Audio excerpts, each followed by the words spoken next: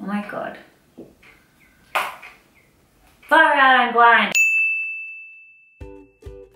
What's up everyone and welcome back to my channel. So I do apologize, today's video is extremely impromptu. I was actually just in the middle of doing some work and I really wanted to sort of explain myself on here as to why I did what I did.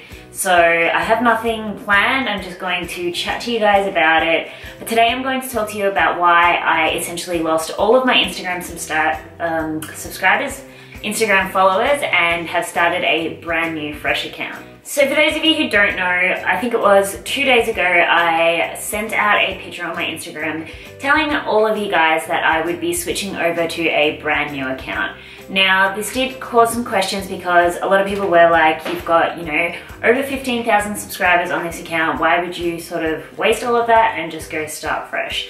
And I can completely understand that concern. However, my Instagram is tainted. No, haunted, I think is the best way to describe it. No, I don't know. But I have had that Instagram forever. Like, it was the Instagram that I started way back when, you know, before I even started vlogging or on YouTube, and it was just my personal account. And I was actually really reluctant to get an Instagram in the first place. A lot of my friends had Instagram. I was super late. I didn't think I got it until 2013 or something like that. So I was like super late, but a whole bunch of my friends were like, no, you have to get Instagram, whatever. So I did. Anyway, back then, obviously way before I was blogging, way before I was on YouTube, I just put up personal pictures and stuff like that. And I actually met a few people. Well, no, I didn't even meet them. They were my friends. And they were like obsessed with Instagram. And they were obsessed with that whole like Insta famous thing. And these guys, they were like friends that I used to hang out with, would always tell me how they did this like whole following and unfollowing, and it would get you heaps of followers, and then you had to hashtag like follow for follow and like all of this stuff. So I was like, oh, man, whatever. Like, I didn't really think anything of Instagram. So I thought it was more so like just a game thing.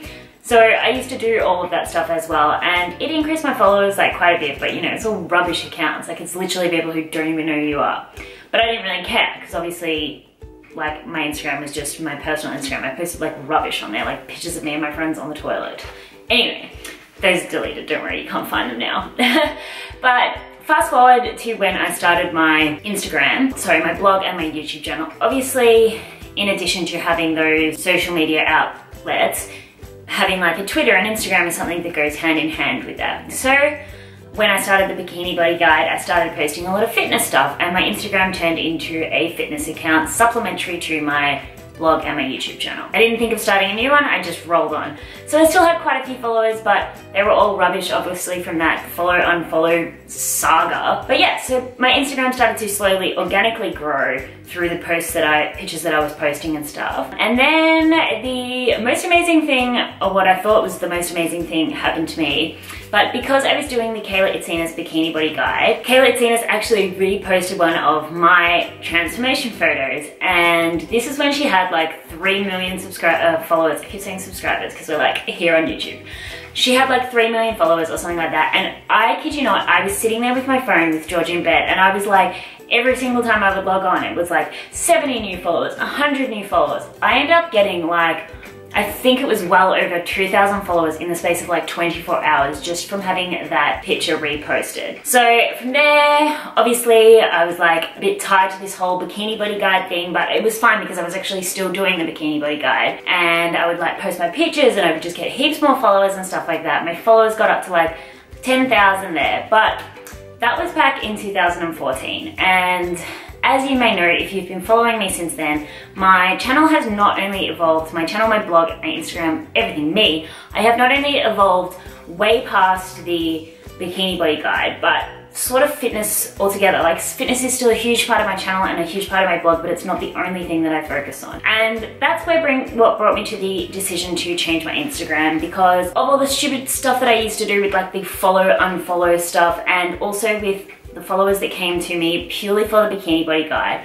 I have just found that the engagement on my Instagram, where I have deferred my interests, has been really low. So it's almost like I just wanted a fresh start.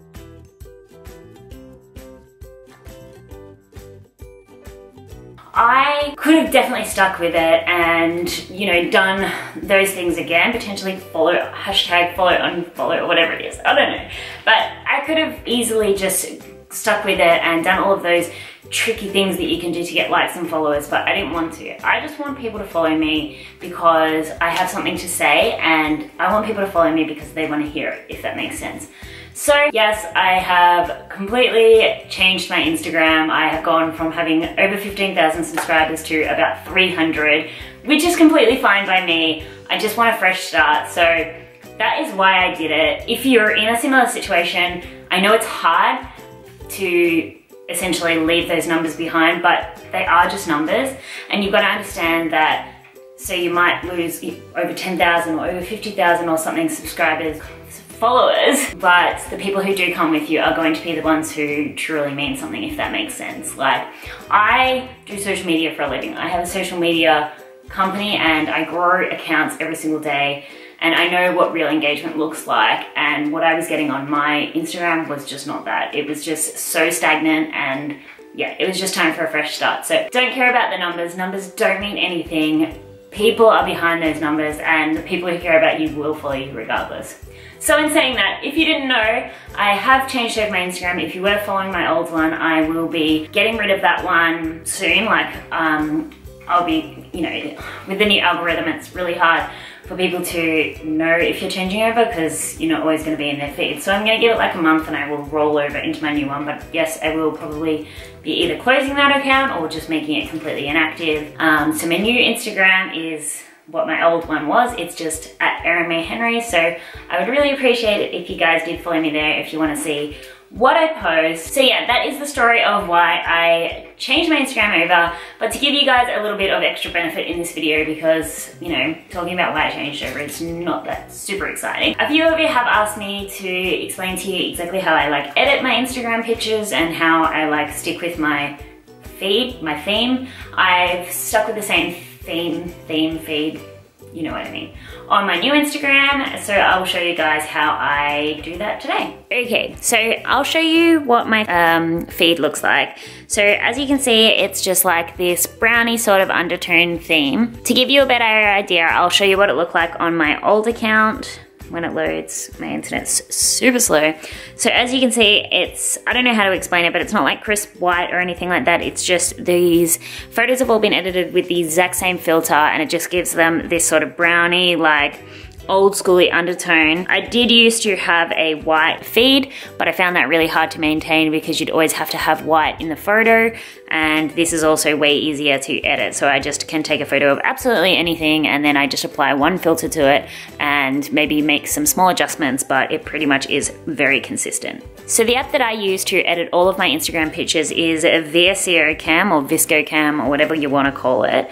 And I really like it because you can also see what the pictures look like together. Obviously I haven't posted all of these images and there's some that I've edited for my friends, but today I'm just going to show you. So I have this picture of this burger and chips. This is exactly how it looked when I took it. It obviously is very dull and very boring. So all I do is I go into these two little lines here, and that is where you can either edit the photo manually or you can choose to put a filter over it. And I don't think they come with VSCO. I think they are ones that you have to purchase, but I use the A series, and the filter that I mostly use is A6. So as you can see, that has already brightened that image up completely, but if it doesn't look exactly the way that I want it to, I go also into the manual editing tools here, and sometimes I will just fiddle around with the exposure and also maybe the contrast just to make it a little bit more crisp and vibrant. Now I'm not exactly sure how this does come up on the camera, however I'm going to do a full post on how I edit my Instagram pictures and post that on my blog, so that will just be at www.erinmayhenry.com, and I will show you some before and after pictures so you can see exactly that for yourself. So guys, that's pretty much going to do it for this video. If you did like it, don't forget to give it a big thumbs up, and of course if you have any further questions as to why I changed over my Instagram or how I did it or how I'm rebuilding my audience or anything to do with Instagram, then just leave them in the comments below. And of course, if you are new to my channel, don't forget to subscribe. I put up new videos every single Wednesday and Sunday. Thank you so much for watching guys, I'll see you next time.